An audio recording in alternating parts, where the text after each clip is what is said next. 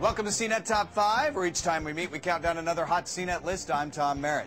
At the end of the year, you review the best and you review the worst. And we're not just talking about gadgets today. I present my top 5 worst tech of 2007.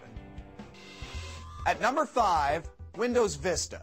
It's not without hope of redemption, folks, but when manufacturers are demanding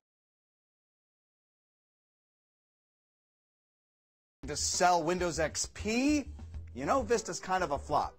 Just wait a service pack or two, though. It'll get better.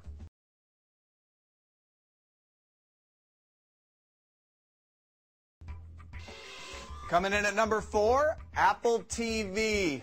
Breaks my ever-loving heart, but it just didn't catch on or really end up being useful. I mean, if you want to watch video streamed from iTunes to the TV, it's great. Turns out people want more than that. Up to number 3, HD DVD and Blu-ray. Great technologies on their own, but the battle pretty much makes them useless for now. Price cuts. You are our only hope. Sliding in at number 2, municipal Wi-Fi. The dream of free public wireless was dashed by bankruptcies, rollbacks, and just plain being hard to install. We must look to another wireless protocol to serve us here, I fear. WiMAX. Before we get to number 1, let's check in on the worst tech of all time as determined by CNET UK.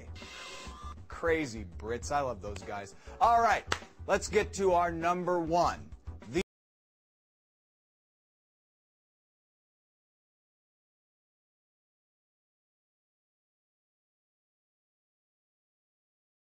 The worst tech of 2007, and it's a product.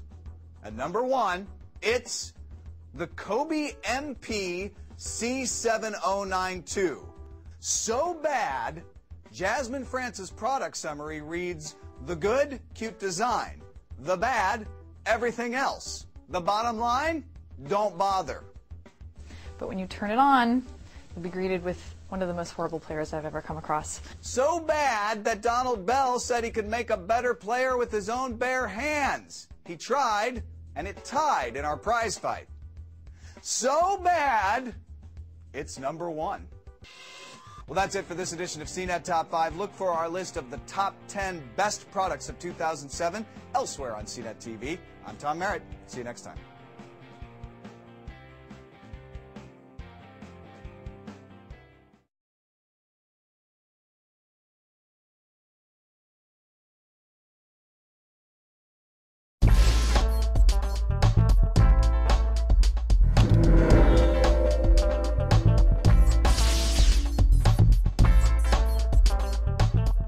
I'm Dan Ackerman, and we are here taking a look at Apple's ubiquitous MacBook. This 13-inch laptop is probably the most popular laptop on the planet right now, and Apple really hasn't given it a major upgrade in the last year and a half or so, but they do incremental upgrades every couple of months. Now it has a slightly faster CPU, and it ships with Leopard, the latest version of OS X, Mac's so popular operating system.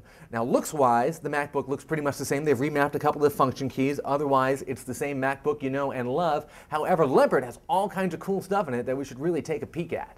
They've got Time Machine, which is a really easy-to-use backup program. You've got Spaces, which lets you set up multiple desktops, and then you can just switch between them on the fly. You can put all your music apps on one, you can put all your media apps on another, you can put your work documents on another. And you've got Quick Look, which is one of the handiest new things. All you do is go to a document, highlight it, hit the spacebar, and you get a cool preview version of it. You don't need to open up the full document. And of course you get the front row remote. The MacBook is still black, the front row remote is still white, but that's okay, because you just hit the button and you call up Front Row, Apple's media management app.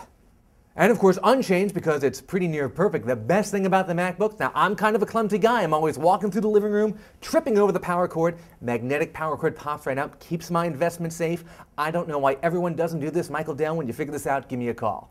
I'm Dan Ackerman, and that is the Apple MacBook.